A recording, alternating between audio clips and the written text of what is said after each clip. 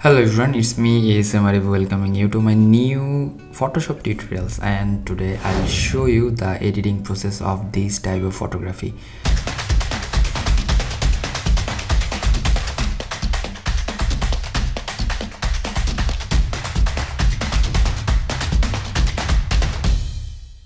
So let's start the tutorial. If you're new in my channel, please do subscribe and hit the bell icon for the new notifications. At first, you should press the Ctrl or Command J.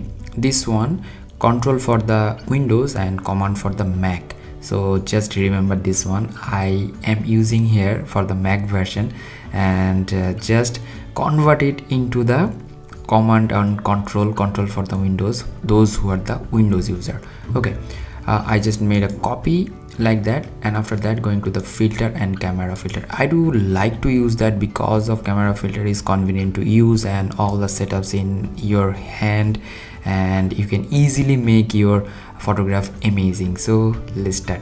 Here in the basic panel, I'll just make this one into the here temperature into the cool tone, and after that here the tint, you can make this one like that. That's good. Exposure I'll increase a little bit, and highlight I'll make it down, and here exposure and contrast I'll increase like that. From here is the shadow. If you increase the shadow will be like that, and for that here some grain appears. I'll go to the detailing options. From here noise reduction, and then color noise reduction.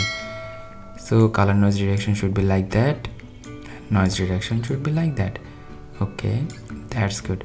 If you want to keep the noise, you can keep it. It's totally your choice. Okay, that's good. Going to the curve tool and select the curve like that, and making this one like that. That's good. Going to the calibration options. Here is the blue primary, hue and saturation. Hue which color will be, and the percentage of the color is the saturation. So here is the hue. You can use this hue like that. Okay, I'll make this one. And green primary should be like that. Okay, that's fine. And the red primary should be like that. That's good. And now we are going to the color mixture. Color mixture is important thing because of you are getting all the colors over there. Hue, saturation, luminance. Hue, which color will be, it defines with that, and the saturation, the percentage of the color, luminance, intensity of the color. So at first I'll go to the saturation, and orange saturation I'll make it a little bit of down, and hue of the orange I'll make it a little bit of red type. That's cool. Let's see the before one and after one. So we are getting change over there. From the basic panel I'll go to into the dehaze options. Okay, that's good. And the texture I'll make it a little bit down. Okay, that's fine. And now again going to the color mixture, and then all the colors. So here the blue, I'll make the blue into aqua from the hue panel, and here I'll make it like that. So that's good. And from the basic panel I'll go down to the vibrance options, and saturation I'll make it up. That's good. And from the curve tone or tone curve, whatever it is, and going to the here red tone curve, I'll make the like that. Okay, that's good. From the basic panel I'll make it more cool tone, and then I'll go into the color mixture again, and now the blue hue I'll make like that, and the purple hue like that, and here the aqua should be like that, and the saturation aqua will be like that, and the luminance will be like this. So a little bit, not too much. From the color grading, let's go to the color grading. Here is the shadow, which color of the shadow, it defines with the shadow color grading, and the midtone and the highlight. That means you are getting three things for your color grading. One is the shadow, another one is the midtone, and the highlight. So shadow, darker area is the shadow, and here the midtone is the less highlighted area, like under the chin, and here some little bit of shadow, but not too much shadow. And the highlight, the lighten area of the photo. That's good. Here at first shadow, I'm adding some saturation of the hue, that means the shadow. What color will be the shadow? Yeah, the blue environment. So it could be like that. Yeah, that's good. And the midtone adding some saturation, and here the mid-tone should be like that. Yeah, that nice. And highlight will be, let's define the highlight. Yeah, that's the nice highlight. Okay, that's good. And then going to the here effects options, little bit of vignetting, I'm heading over here, and here I'll increase the contrast. Yeah, that's good. Before and after. So we got more noise reduction. So noise reduction, color noise reduction, and noise reduction I'll decrease.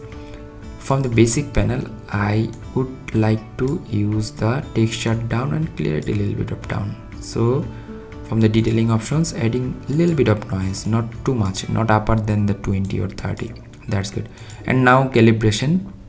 So going to the blue calibration should be like that. So I want to use this type of color. That's good. Let's see, the before one was like that and after one like that. That's fine. And now save this one. Before that, going to the basic options, adding a little bit of warm, so it looks like the natural one. That's good. And hit the OK button. So we are getting the before one and after one. That's fine. And going to here now, into the levels options. From here I'll making it a little bit of like this and a little bit of like this. That's fine. And now going to the here color lookup options, and lots of color features over there. Those are the color LUTs. And from here I'm using the Fuji. That's good. Actually the cinematic mode I want to keep like that, and a little bit of down. So I made the levels opacity and the here the fill color, made it down. And now going to here, going to the gradient map. So I would like to use a gradient map like cyan type combination. That means in a highlight and the shadow should be what should be. So here I would suggest to keep this one into cyan like this. Okay, that is blue, that is the cyan. And another one, I'll make this one into the darker portion. So cyan darker, or the difference like this. That's good. And hit the OK button. And now I'm going to the blending mode and making this one soft light. I'll change up. So one should be the darker one. So I'm making this one black type like that. Yeah, that's good. The soft light is good. And now I'll make this one opacity down and the fill down. So before and after. That's good. And now here going to the curves options. So I'll make the curve like this and like this, lock it up, and making this one a little bit up like this. That's nice. So highlight area will be like that, and you are getting all the steps according to like this. So here again going to the photo filters. Finally I would like to use like warm tone and like that. So here the before and after. So you're getting the warm and cool combinations over there. So let's see what was into the before image. So before one was like that, and after one you're getting like that.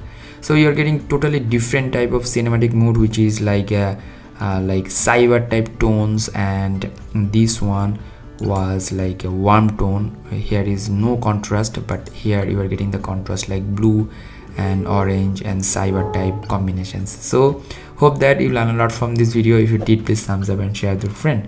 And if you have any sort of questions, query, request, please do comment on my video comment section. Until the next video, ASM is signing out today. Stay safe, stay healthy, keep me in your prayers. Bye bye.